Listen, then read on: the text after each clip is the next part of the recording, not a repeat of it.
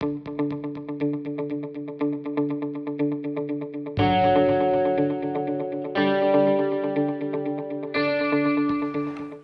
with me to Revelation chapter 3. We are continuing our series in the churches that Jesus writes to in the book of Revelation.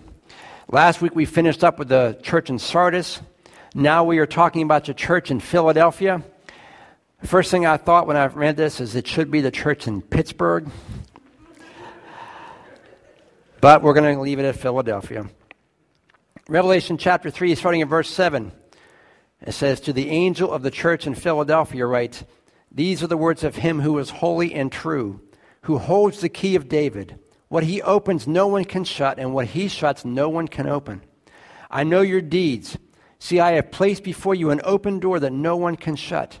I know that you have little strength, yet you have kept my word and have not denied my name. I will make those who are of the synagogue of Satan, who claim to be Jews, though they are not, but are liars. I will make them come and fall down at your feet and acknowledge that I have loved you. Since you have kept my command to endure patiently, I will also keep you from the hour of trial that is coming upon the whole earth to test those who live on the earth. I am coming soon. Hold on to what you have so that no one will take your crown. Him who overcomes, I will make a pillar in the temple of my God. Never again will he leave it. I will write on him the name of my God and the name of the city of my God, the New Jerusalem, which is coming down out of heaven from my God, and I will also write on him my new name.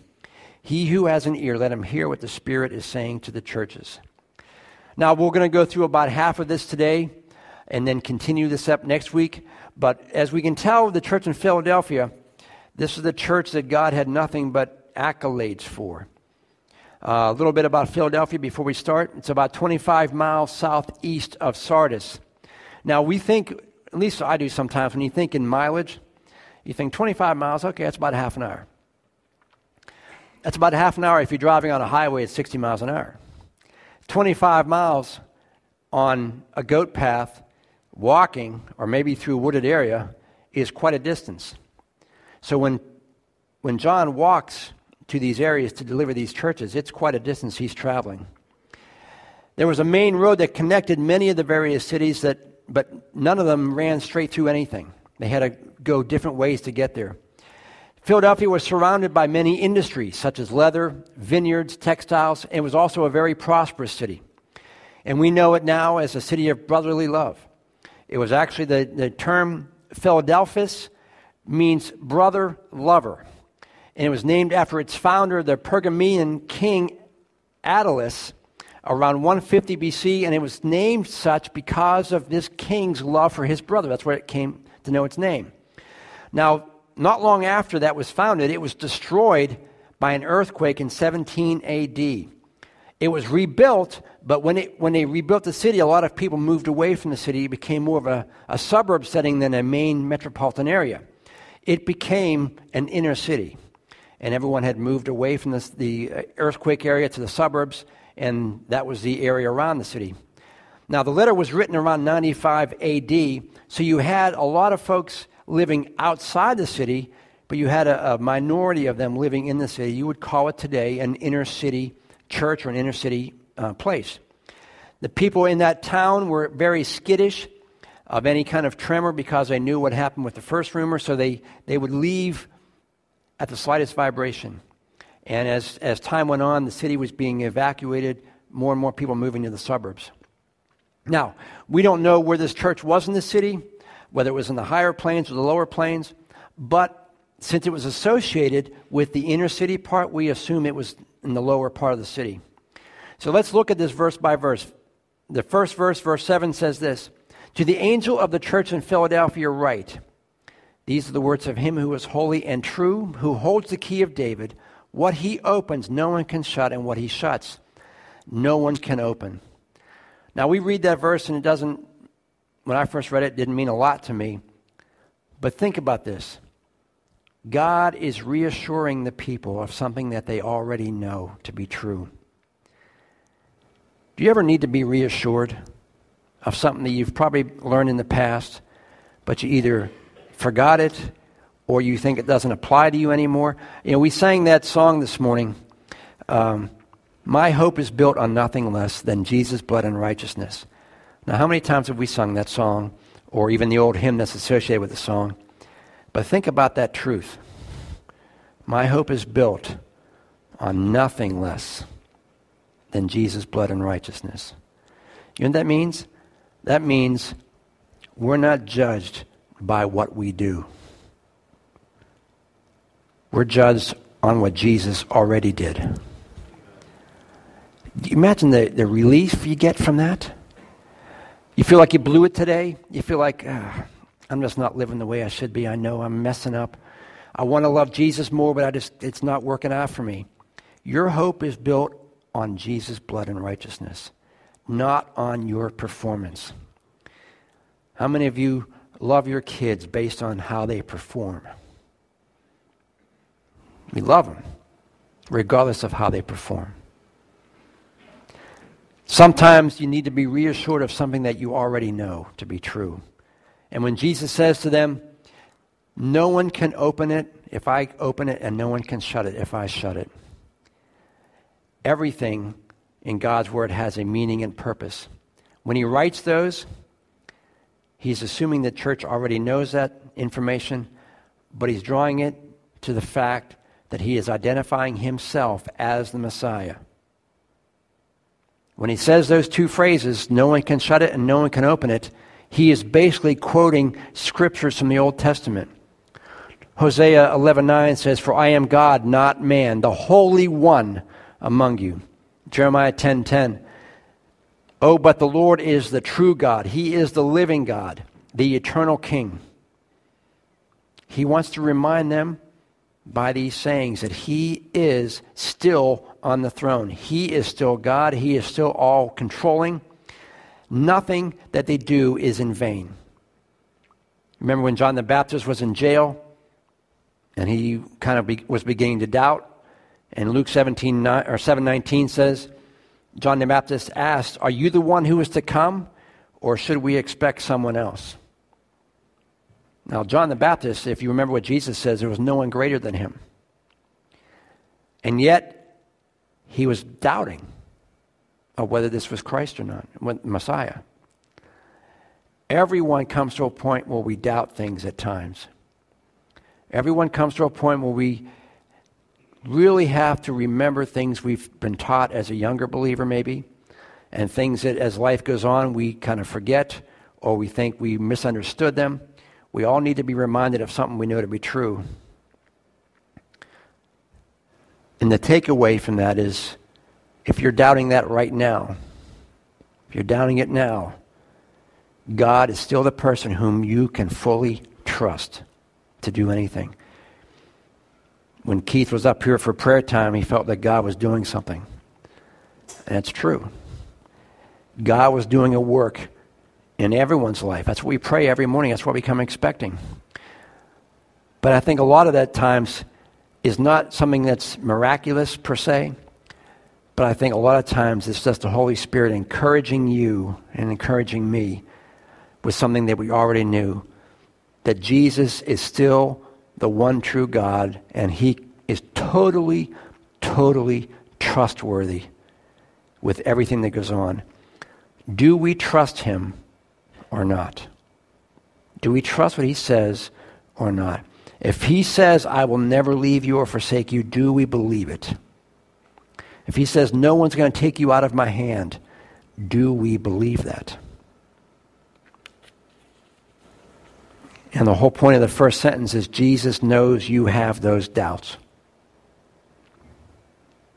Don't sweat it. We did a series on Wednesday night a while ago called Faith and Doubt. And the whole point of the book was it's okay to have doubt, because doubt forces you to check it out. Doubt forces you to go find what the answer really is. And when you have doubts about your faith, it forces you to go find out it to be true. And the more you read God's word, the more the doubts are eliminated. And God does that through not only his word, but through the Holy Spirit ministering his word to you. Having doubts is not a sin. However, the enemy wants to use those doubts to defeat you. And that's why Jesus comes in to say, look, I'm the one who opens the door. I'm the one who closes the door. No one can change it. I'm the eternal, omnipotent God. I can do everything.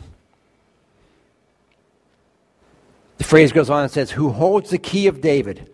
What he opens, no one can shut. What he shuts, no one can open. That is basically a quote from Isaiah 22. It says, in that day I will summon my servant Elkiah, son of Hilkiah.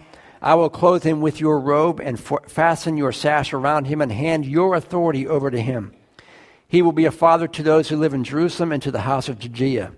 I will place on his shoulder the key to the house of David. What he opens, no one can shut, and what he shuts, no one can open. The keys symbolize the authority that this king now has. He gives the keys to those whom he trusts. And he delegates his authority to those he trusts. But what he's saying to this church is, I'm not delegating it right now. I have the authority. I have the power. And if I say it's going to be okay, it's going to be okay. How many of you have a promise book, God's promise book? How many of you read that and really believe those promises?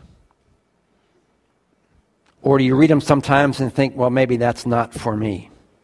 Or maybe that's not for today. When Jesus says, I have the authority and everything I say is true, that means we can take it to the bank that those promises are true.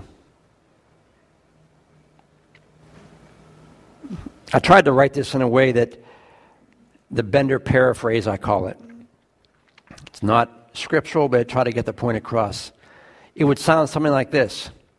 I am the Holy One, the perfect God who does all things well. I am the true God, one who is faithful to do all I have said. I have the authority over every situation. There is nothing I cannot control. I am the one who begins things that man cannot stop and stop things that man cannot revive. Think about each of those sentences real quickly. The first one, it says, when the perfect God says he does all things well, it eliminates the thought in our mind that maybe God missed something. And maybe God's not doing it the way it should be done. When he says, I do all things well, which is actually a scripture verse, I do all things well, that means everything that is happening is maybe not well for you, but in God's plan, it's well. I was telling the teens today that as parents, our goal is not to be friends with our kids. Our goal is to be parents. And when the kids ask me, well, doesn't that mean my parents can't be my friend? I said, that's not what I'm saying. I'm saying a friend will let you do whatever you want them to do and go wherever you want to go, and whatever you want to do, that's fine. I said a parent will make choices that you may not like and do things that you may not think are right. And at the time, you may not like what they're doing. And you might even get mad at them and yell at them and say, I hate you. But guess what? Still, as a parent, you do things that you believe are the best for your kids. You do it well. When God does things in our life, we may not like them, we may not agree with them, we may get mad. But if God's love for us is perfect and he does all things well, then whatever is happening is still under God's authority, and he's allowing it to happen for some reason. We don't know what it is, but we have to trust that God, if he loves us perfectly, then whatever is happening to us, God can work for good, and God knows what he's doing. That in itself should be an encouragement for anything. If God loves me, and a lot of bad things are happening to me right now, it doesn't negate God's love for me. It doesn't mean God left me. It doesn't mean God's necessarily punishing me. It just means that something is happening that God is allowing to happen for whatever reason, but I know that if he loves me, the reason is going to be good at some point. How many of you have ever hired a professional to do something in your home? Remodel, fix, whatever. You know that professional hopefully has the skill to finish what he starts, right? You hire him and you believe that whatever it looks like before it's done, you know it's going to be perfect when it's finished. You have the confidence that regardless of what it looks like in process, it's going to look good when it's done. We like to watch those home improvement shows. How many of you ever watch those, tear a house down and rebuild it, make it look perfect? And they show you scenes along the way. And you look at those things going, how is that ever going to be nice? That is just, there's no way. But in the end, it's like, whoa, they did an awesome job on that. A lot of times we look only at what God's doing as he's working now, like when the house is halfway finished. We don't get to see the end until the actual end comes. And we look at what's happening now as the end when it's not. God's going to finish what he starts in our life. Whatever was happening, whatever we're facing right now, we know that the end product of our lives will be great. The second point of that verse was, I am the true God, one who is faithful to do all he has said. You ever think that God has not lived up to his promise? How many have ever thought that? Come on, we probably all have. Or God's promises just aren't working for me. God's telling this church who was facing trouble and they did not see an end in sight, he's telling them, I'm still faithful. Don't quit. It doesn't seem good right now, but trust me, I'm still faithful. I will finish what I started. The third one, I have the authority over every situation. There's nothing I cannot control.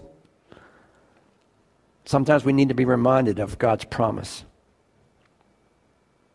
Things often appear sometimes to be out of control. No matter what we do, it doesn't seem to help.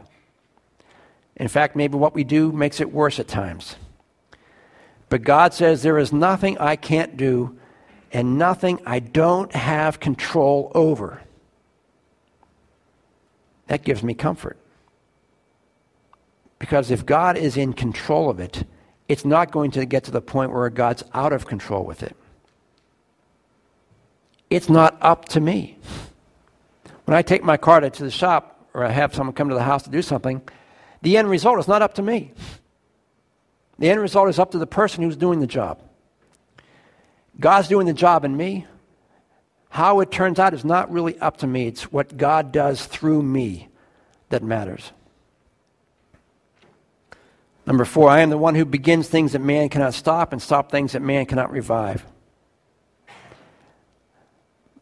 Can you name for me one thing that God started that man can't stop, regardless? There's a couple of them, but the most obvious one is the church.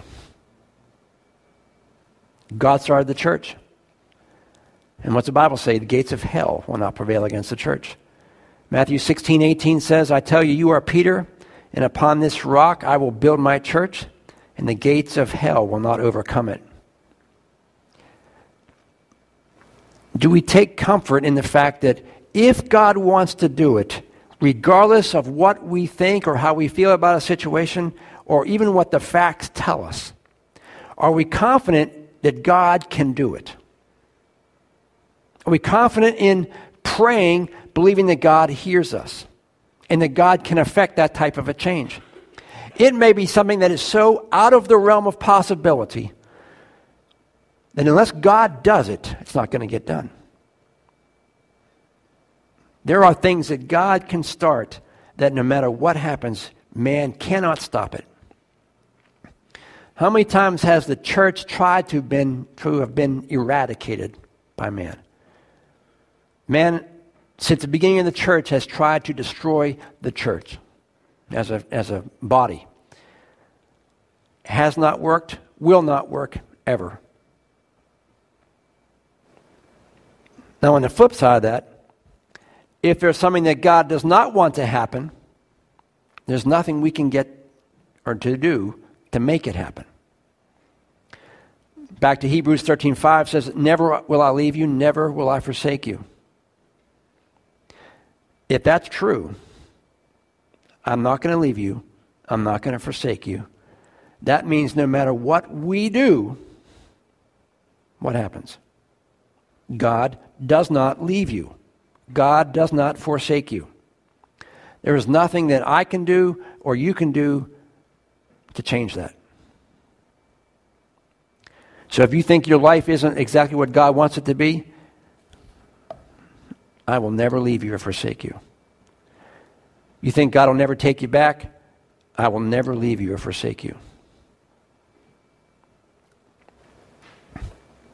I try to put all that back together again as another paraphrase. See if we can write it this way. Dear Dover Assembly, I want to let you know that even if your situation causes you not to feel like it, I am still the holy God, the one who is forever. I am also the true God. Don't let anyone convince you that what I promise isn't true. You see, I have the authority to do whatever I want. I am more than able to meet your needs regardless of what may be going on around you. There may be many struggles and opponents in your life, but they have no power over you. I control even the bad things. Nobody can change what I want to do for you. Does that sound a little bit better? The second part of that verse, verse 8, says, I know your deeds. See, I have placed before you an open door that no one can shut. I know that you have little strength, yet you have kept my word and have not denied my name. This is the one church that has only commendations for their faithfulness. He has no rebuke and no correction for this church. And sometimes we forget that God knows and cares about everything and remembers everything. Whether we feel like it or not, whether we feel like God acknowledges what we do, or we think that God doesn't care, God tells them, I know what you're doing and I care about it. I know the ministries you carry out. I know how you struggle. I know the things that nobody else knows. Think about your own personal life. I know what you do. I know what you struggle with. I know the things that nobody else knows. Is that a scary thought? Or is that a good thought? Should be a good thought. Because even though there may be things in our life that we don't want anyone else to know, the good news is God knows them, and He still loves you. So the worst thing that you've ever done in your life that you're afraid and ashamed, don't want anyone to ever find out, God knows it. And He still loves you. He's never going to forsake you. Hebrews 6:10 says, God is not unjust. He will not forget your work and the love you have shown Him as you have helped His people and continue to help them. God's telling the people in Philadelphia, I've opened a door for you. I've opened a door for ministry for you. Use it. Go through it. I've prepared the way for you to go through. He says, I know that you have little strength, yet you have kept my word and not denied my name. I know that you don't think you have the resources or the strength to continue, but since you have remained faithful, don't give up. Keep my word.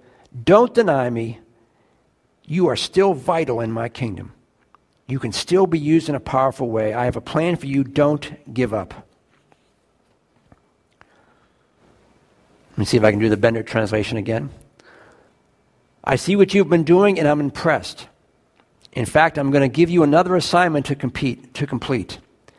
Now, I don't want you to think that you can't do it, but you've been able to keep my word and not deny me in the face of the sin in this city. So yes, with me, you are able to accomplish it. Now let's put those two together. Dear Dover Assembly, I want to let you know that even if your situation causes you not to feel like it, I am still the holy God, the one who is forever. I am also the true God. Don't let anyone convince you that what I promise isn't true. You see, I have the authority to do whatever I want. I am more than able to meet your needs regardless of what may be going on around you. There may be many struggles and opponents in your life, but they have no power over you. I control even the bad things. Nobody can change what I want to do for you. I see what you've been doing and I'm impressed. In fact, I'm going to give you another assignment to complete. Now I know you don't think you can do it, but you've been able to keep my word and not deny me in the face of the sin in this city. So yes, with me you are able to do it. God uses each person. God is able to use us to points and places that we can't even imagine or think that God could do it. This church was being beaten up by the town around them. Again, we were saying they were inner city church. Most of the people in that town wanted nothing to do with the Christians in that church. They were being persecuted. They were being shunned. As an inner city church, they didn't have a whole lot of resources or a whole lot of funds to do anything with. It was a big church that's now a smaller church. And God says, awesome. You're small in number, but you haven't given in. I know there's terrible temptation all around you. The whole city seems to be against this church, but you have kept faithful in spite of all of that. In fact, you've been so faithful, your job's not done. You have more to do, and I'm going to do it with you. In fact, we can change that whole Bender paraphrase. Instead of saying, Dear Dover Assembly, just put your name in there. Dear Jeff, Dear Sue, Dear John, I want you to know, even if your situation causes you not to feel like it, I'm still the holy God. Don't let anyone convince you that what I promise isn't true.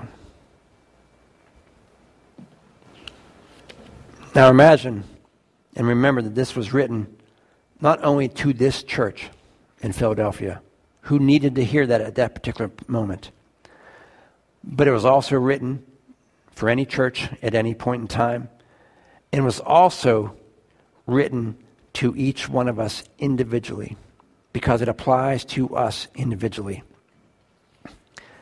Imagine getting this letter in your mailbox.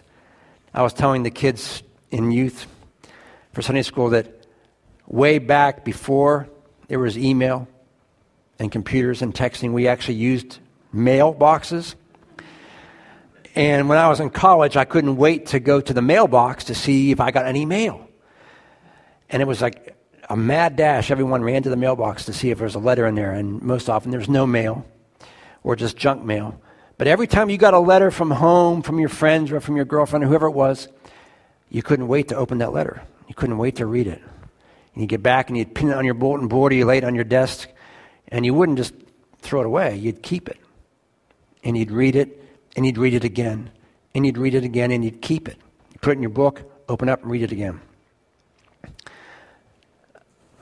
That's exactly what God's word is to you. It's God's letter to you personally. So one last time on this Bender paraphrase, put your name in it. Imagine getting this letter in your mailbox addressed to you. Dear Jeff, I want you to know that even if your situation causes you not to feel like it, I am still the holy God, the one who is forever. And Jeff, I am also the true God. Don't let anyone convince you that what I promise isn't true.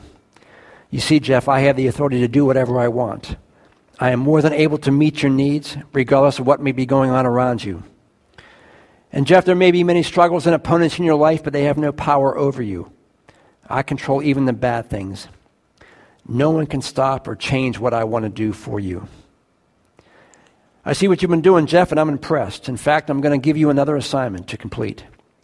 Now, I know that you don't think you can do it, but you've been able to keep my word and not deny me in the face of the sin in this city. So yes, with me, you're able to complete it. A lot of times, especially in churches or wherever you might be as a group, it's hard to think of God's word as being personal. You know, we talk and we preach to the church. But the most important thing is the Bible is written not to the church. It was written to you. You personally. Sometimes we feel like God doesn't see us, doesn't hear us. He hears the church, And God does things in the church, but maybe he's not doing something for me. The truth is, he cares about you. He sees you. He knows what you're going through. He's not concerned about the church. He's concerned about the individuals in the church. If you feel like God's not there, remember, I'll never leave you or forsake you. If you feel like God can't use you, remember, God can use anyone. God's already got your life mapped out for you. He's got a plan for you to accomplish. And the question is, do we believe it? And do we live that way? Or do we live in constant fear that what we're doing is wrong and we're doing it our own way? God encourages us, don't be discouraged where you are. This church was struggling, and God yet is telling them, don't be discouraged. It's not over until it's over. And God will continue to use each one of you individually to accomplish his main goal. As you saw in the past, out all the names that are involved in every ministry of this church. God uses everyone. Everyone is a God-anointed position that God uses to facilitate our church. Without any of them, things would not get accomplished the way they get accomplished now. Things that we take for granted because if someone doesn't show up or if someone doesn't do what they have the burden to do, we all miss out. And so when God says, I'm going to use you, it's not only to use you for your family. God is going to use you to bless others, to encourage others, to let others see something in you. That's why God's encouraging this church. He's got another assignment. You think that they would say, God, this is enough. We're getting beat up here. Don't have anything. God says, no, you're not done. You're not done until I come back. And so regardless of where we are in our walk with Christ, God's not done. God's not done with any of us. And God still has yet much to accomplish. And he says, with me, you are able to do it. Would you stand this morning? We'll finish it up next week. When God's talking to the church, he opens up with encouragement. That tells me we all need encouragement from time to time. We all need God to speak into our lives, whether it's through a sermon, whether it's through a song, whether it's through just conversation with somebody else. It always lifts my spirit to hear something from somebody else that confirms what God's doing in me. And I'm sure we're all the same way. When you read something in God's Word that just at that moment just ministers to you, that's the Holy Spirit ministering to you through God's Word. Would you close your head and close your eyes and bow your head this morning? Yeah, close your head. That's what people say we do. We close our minds. Little Freudian slip there. Father, we thank you this morning. We thank you, Lord, that you love us and care for us more than we can imagine. And even when we forget things that we already know, you encourage us.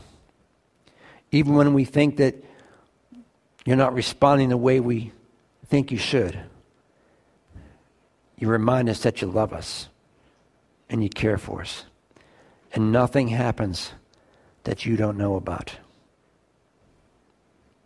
You open the doors of our lives, Father, to allow us to experience great things for you. And you close the doors in our lives to protect us and keep us from doing things we shouldn't be doing. And we want those doors to remain open and closed so that, God, our life will be pointed and directed the way you want us to go. Maybe you're here this morning, before we close, before we leave this morning. Maybe you're here, you've never really accepted Christ. You've been to church, you know it, you've heard it, but you've never come to the point where you say, I need Jesus to forgive me of my sin. I need to be born again. All these things we're talking about, and how God cares for you and loves you, that's all true, and that's for everyone. But we have to reciprocate. We have to simply say yes. God's word says, as many as receive him, did he give the authority or the right to be called children of God. If you're here this morning and you've never really done that, you've never come to Christ and say, Lord, forgive me of my sins. I know I'm not going to make it. I know my life isn't what it should be. Forgive me of that. And Lord, make me new. If that's you and you want to be made new, I want you to raise your hand right now.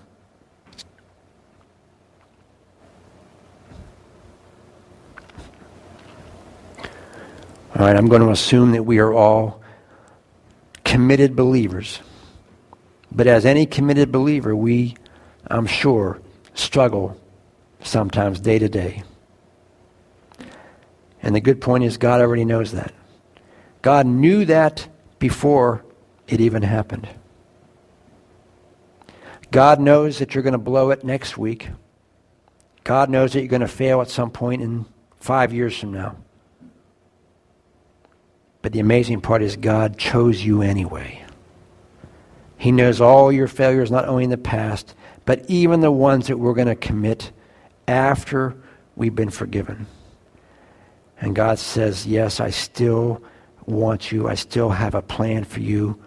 I still can accomplish great things with you because I love you. Father, I pray you would fill each person here with that love right now. Allow us to experience in our spirit, Lord. We know it in our head, but help us experience that in our spirit and in our heart. The love you have for us, the promises in your word that are true, that keep us going from day to day when life seems to want to beat us down.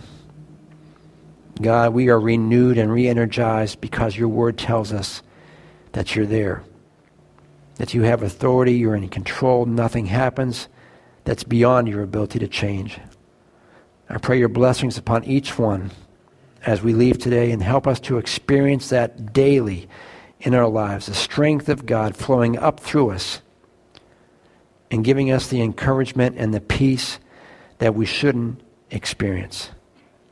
But God, you fill us with that, so we do. We love you this morning, God. We commit ourselves to you. Where else are we going to go, Lord? Who else has the words of eternal life? Who else has the promises of God? So, Father, we gladly submit ourselves to you in Jesus' name. And everyone said, Amen. Amen. Have a great week.